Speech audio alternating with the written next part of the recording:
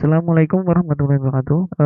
Di video kali ini saya akan mencoba untuk mempraktekkan bagaimana caranya kita membuat template website seperti ini, template profesional dengan menggunakan Photoshop. Di sini saya menggunakan Photoshop CS5. Untuk Photoshop yang kalian gunakan bisa menyesuaikan. Nah, bagaimana cara membuatnya? Di sini kan kalau saya lihat di demonya, ini ada header, tab menu, eh, live, content, dan footer. Di sini kita belum mengisikan isi-isi website. Seperti di sini ada tab-tab menu di sebelah sini sidebar kiri. Nah, ini konten, kemudian bagian bawah footer. Ini kita tinggal mengisikan.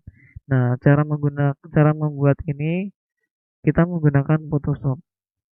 Jadi dari Photoshop, gambar Photoshop dipotong menjadi tabel-tabel. Ingat di sini bukan div tapi tabel. Jadi website yang kita buat nantinya bentuknya dalam bentuk tabel. Oke, langsung saja bagaimana cara membuatnya. Kita ke Photoshop, eh, buat file baru, lembar kerja baru, file new. Misalnya di sini saya menggunakan ukuran 1000 pixel untuk lebarnya, kemudian tingginya 800 pixel, resolusinya 150 pixel per inch. Kemudian background pilih yang transparan. Kalau sudah, oke. Nah, di lembar kerja kita bisa membuat desain website semenarik mungkin. Misalnya, saya akan membuat desain seperti ini. Kita ke layer dulu. Ini pertama background. Kita menggunakan dasar warnanya, misalnya putih.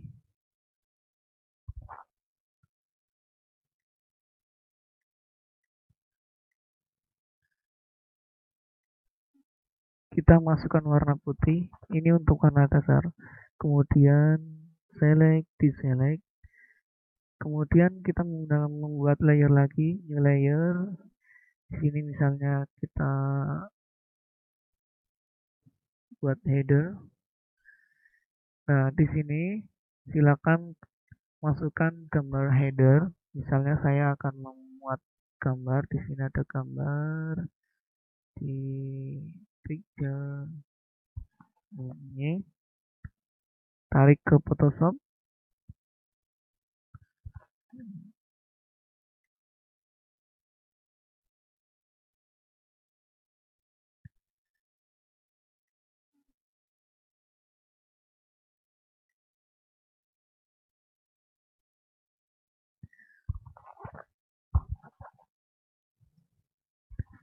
Kalau dirasa udah pas, silakan klik please. Agar lebih mudah dalam pembuatan, silakan munculkan grid-nya. Klik view, show grid, view, show grid. Kemudian setelah header dibuat, kita akan membuat tab menu. Misalnya di sini saya perbesar dulu.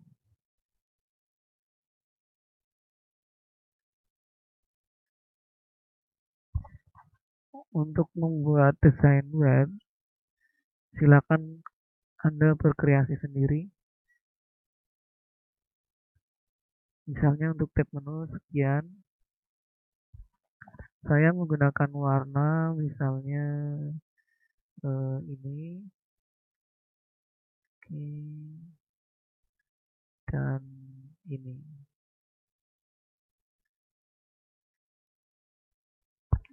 Kemudian kita menggunakan gradient tool.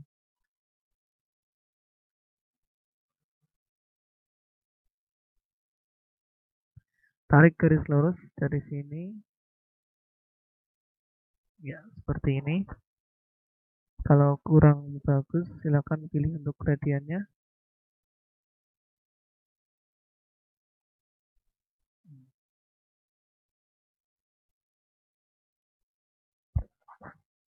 Kalau sudah, select, deselect. Kemudian kita membuat untuk bagian, misalnya bagian kiri.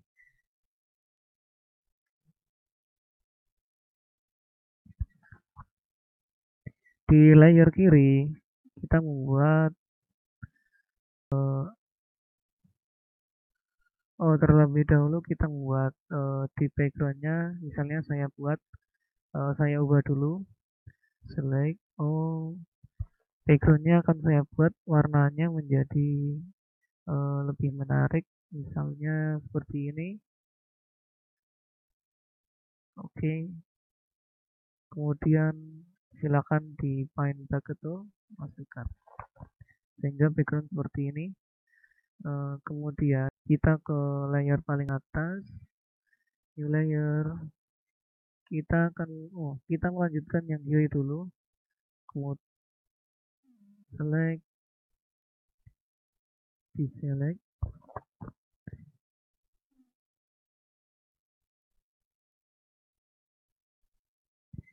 Misalnya saya akan membuat di bagian kiri seperti ini.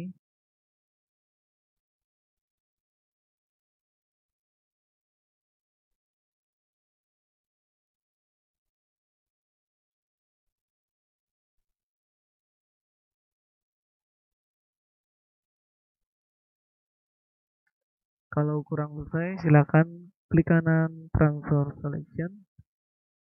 Silakan sesuaikan dengan keinginan kalian. Misalnya sekian. Kemudian di fill dengan warna, place dulu. Isi dengan warna, misalnya warna lain agar enak kita mengedit. Warna ini bisa kita edit sesuka hati kita nanti ketika diekspor di web. Misalnya seperti ini dulu. Nah, kemudian untuk tengah, layer tengah, ini untuk konten. Jadi warnanya putih aja. Sekarang kita seleksi dulu. Agar lebih jelas, saya perbesar. Seleksi.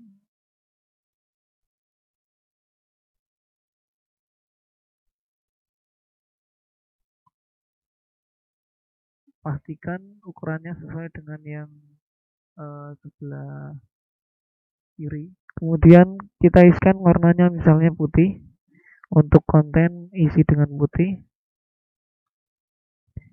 Gunakan find bucket tool. Setelah itu select, select, deselect. Kemudian kita membuat layer terakhir, yaitu untuk footer. Di layer footer, kita akan membuat di bagian bawah ini, kita isi dengan misalnya warna yang berbeda juga.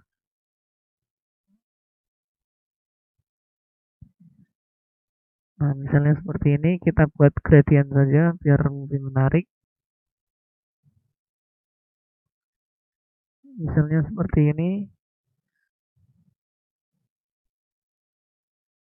Tarik garis lurus. Ya, ini untuk footer. Setelah itu select, deselect. Di sini lihat tampilan website kita hilangkan dulu gridnya, view show grid. Nah, seperti inilah tampilan rancangan website kita. Nanti kita akan memotong gambar-gambar ini, kita potong menjadi ini seperti ini. Ini bagian atas berarti header, kemudian tab menu, sidebar kiri, konten, kemudian footer.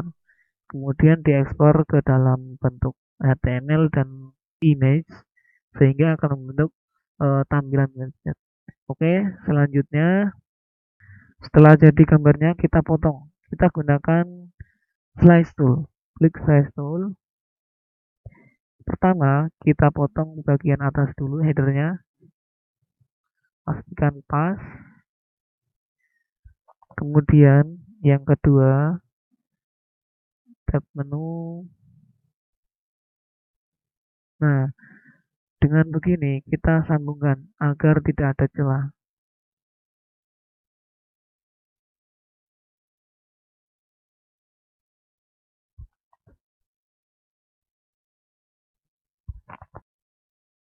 Kita edit dulu.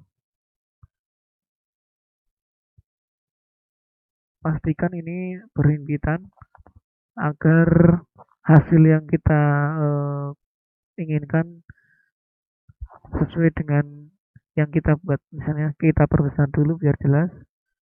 Nah, ini harus disatukan.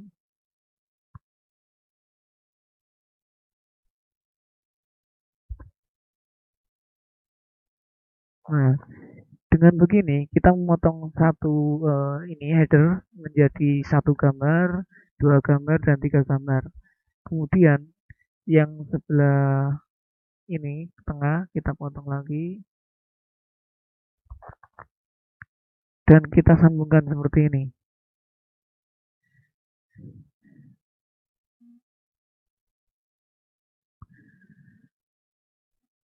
Kemudian bagian bawah footer kita potong,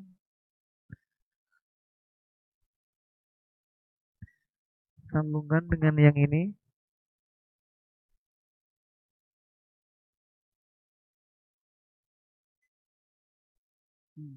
Sehingga kita akan menghasilkan ada 4 potongan gambar, yaitu satu header, dua tab menu, tiga ini bagian tengah konten dan kiri, kemudian bagian footer. Nah, untuk bagian tengah ini akan kita bagi menjadi dua karena kita akan mengisinya nanti menjadi dua. Ini untuk kiri untuk misalnya sidebar kiri, link-link atau apa menu. Kemudian bagian kanan ini untuk konten web. Jadi kita akan bagi menjadi dua. Klik kanan,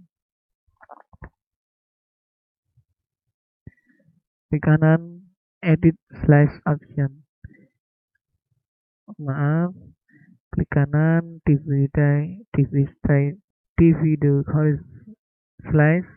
Kita pilih yang vertikal. Ini sebanyak dua. Jadi kita akan membaginya menjadi dua. Oke, kita sesuaikan. Oke, setelah semua jadi, semua terpotong-potong, beri nama. Misalnya untuk atas, klik kanan, edit selection option. Ini untuk kanan, untuk atas kita namai header misalnya. Oke, kemudian untuk ini klik kanan, edit selection option, beri nama tab menu. Oke, kemudian untuk kiri klik kanan, edit selection option. Misalnya kiri, oke. Kemudian ini untuk tengah, edit selection option. Kita tulis misalnya konten. Oke. Kemudian yang terakhir untuk bagian footer, klik kanan, edit selection option, footer. Oke. Semua udah kita buat, udah beri nama. Sekarang kita ekspor ke web. Klik file, save for web and device. Pilih format gambar. Misalnya di sini saya memilih yang JPG. Kualitasnya silakan pilih.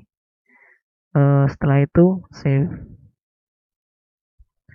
Nah, kita tentukan lokasi penyimpanan. Misalnya saya akan membuat di libraries, more, folder baru, template web. Di folder template web, kita akan menyimpan dalam bentuk HTML dan image. Ini jangan lupa HTML dan image. Kemudian misalnya kita beri nama web.html, kemudian save. Setelah selesai, kita bisa buka di libraries, more, template web. Nah, ini hasil dari yang kita buat tadi. Di sini ada image yang kita potong-potong, kemudian ada HTML-nya. Kita buka HTML-nya. Nah, inilah hasil dari eh, website yang kita desain dari Photoshop. Nah, tapi kan ini masih dalam format yang kurang menarik, yaitu di kiri, kemudian ini tidak center ya. Biasanya kan website ada di tengah, kemudian ntar kita format dengan CSS agar tampilannya lebih menarik seperti web profesional. Kemudian setelah semua beres, kita baru mengisi konten-konten. Oke, bagaimana caranya kita memformat ini? Kita ke Dreamweaver. Kita akan menggunakan Dreamweaver. Ini hasil yang kita buat tadi. Buka ke Dreamweaver. Di sini saya menggunakan Dreamweaver CS5. Silakan untuk yang versi lain menyesuaikan. Kita drag, kita buka ke Dreamweaver. Nah, inilah kode-kode HTML dari Photoshop yang kita buat tadi. Di sini kita bisa lihat website yang kita buat ini dalam bentuk tabel, bukan dalam bentuk div. Jadi kita akan memformat tabel ini. Di sini ada ID tabel, yaitu tabel 01. Ini kita akan membuat kelas ini di CSS. Silakan di copy. Kita membuat file new CSS untuk memformat tampilan. Pertama kita buat kelas tabel untuk yang kita buat tadi, yaitu kelas tabel 01. Di kelas tabel 01 kita menentukan misalnya untuk mengatur tampilan, yaitu margin untuk top kita beri nilai misalnya 10 pixel, kemudian untuk right-nya auto, untuk buttonnya 10 pixel, dan untuk left-nya auto. Tutup, kemudian simpan. Kita simpan di folder penyimpanan kita bersama dengan yang kita buat di Photoshop tadi, yaitu template web. Di sini kita beri nama misalnya style.css. Simpan.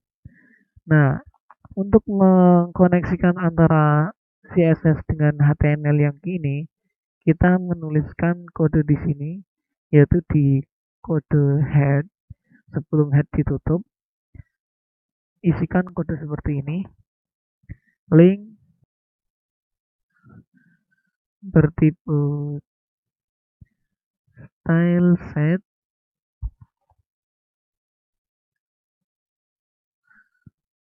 kita menuju ke yang kita buat tadi, template web. Nah, ini oke. Kemudian tipenya tag CSS, oke. Kemudian simpan. Kita preview hasilnya di sini. Setelah di format, kita akan melihat tampilannya. Nah, tampilan menjadi di tengah, marginnya auto, kanan kiri, atasnya 10, bawahnya 10. Nah, di sini kita bisa memformat lainnya yang akan kita sambung di video selanjutnya. Oke, cukup jelas ya. Jadi kita berhasil membuat template web dari Photoshop yang kemudian diekspor menjadi web, tampilan web dan image. Kita akan meneruskannya di part selanjutnya. Oke, semoga bermanfaat. Wassalamualaikum warahmatullahi wabarakatuh.